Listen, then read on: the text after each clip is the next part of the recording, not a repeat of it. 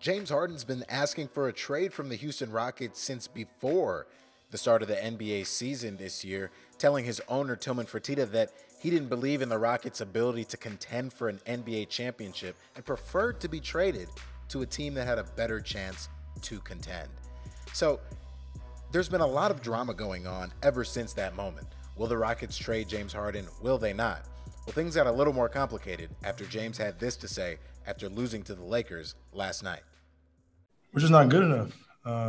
We don't obviously chemistry, talent-wise, just everything. And it was clear, like I said, these last few games, they just, from the beginning of the game, they were just aggressive, veteran team, obviously, championship team, and, one of the best teams that we have in this league.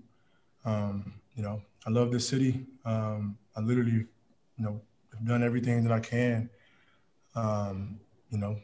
This situation is crazy. It's something that I don't think can be fixed. So,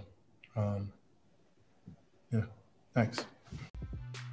As you can imagine, things in that Rockets locker room are probably very, very tense. And I can only imagine because John Wall came out after the game and responded to James Harden comments, essentially, and said this. At the end of the day, a lot of guys here want to compete at a high level.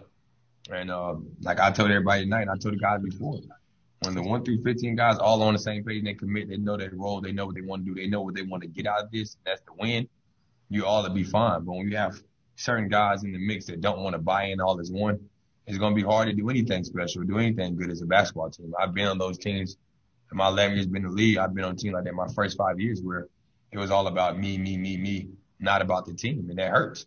And it brings everybody down. So when we can get all on the same page, we can be something good here. And we can't dwell down on it because it's only been 9 games. Like, come on, man. You want to jump off the cliff off of 9 games? There's a lot of basketball still be played.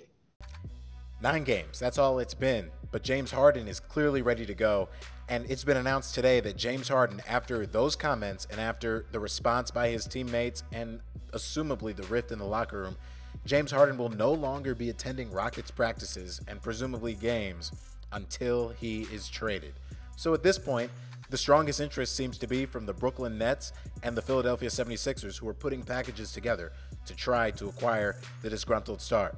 Let me know in the comments which team you think he fits best on.